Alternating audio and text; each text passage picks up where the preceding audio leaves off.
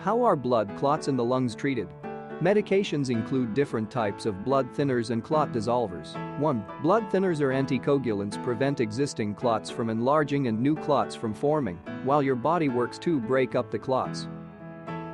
Heparin is a frequently used anticoagulant that can be given through the vein or injected under the skin. It acts quickly and is often overlapped for several days with an oral anticoagulant, like warfarin, until it becomes effective, which can take days. Newer oral anticoagulants work more quickly and have fewer interactions with other medications. Some have the advantage of being given by mouth without the need for overlap with heparin. However, all anticoagulants have side effects, and bleeding is the most common. Taking the medicine for a few months is important because it gives your body time to dissolve the old clot. And because people who have a clot are at risk of developing another clot, especially in the first few months. Follow your doctor's instructions about diet and medicines.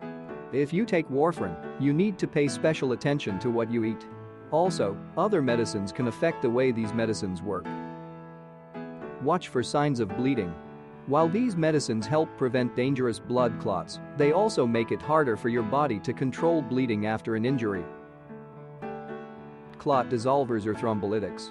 While clots usually dissolve on their own, sometimes thrombolytics given through the vein can dissolve clots quickly.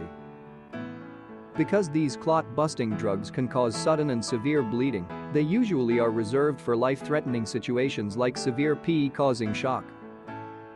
Surgical and other procedures. 1. Clot removal. If you have a very large, life-threatening clot in your lung, your doctor may suggest removing it via a thin flexible tube or catheter threaded through your blood vessels. 2. Vein filter. A catheter can also be used to position a filter in the body's main vein, the inferior vena cava, that leads from your legs to the right side of your heart. This filter can help keep clots from going to your lungs.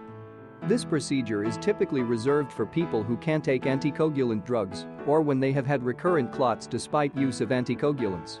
Some filters can be removed when no longer needed. Here are some things you can do to help prevent a clot during a long flight. Stand up and walk around every 1 to 2 hours. Do not smoke just before your trip. Wear loose, comfortable clothes. Shift your position while seated and move your legs and feet often. Wear knee-high compression stockings. Avoid alcohol and medicines that make you sleepy because they can impair your ability to move around.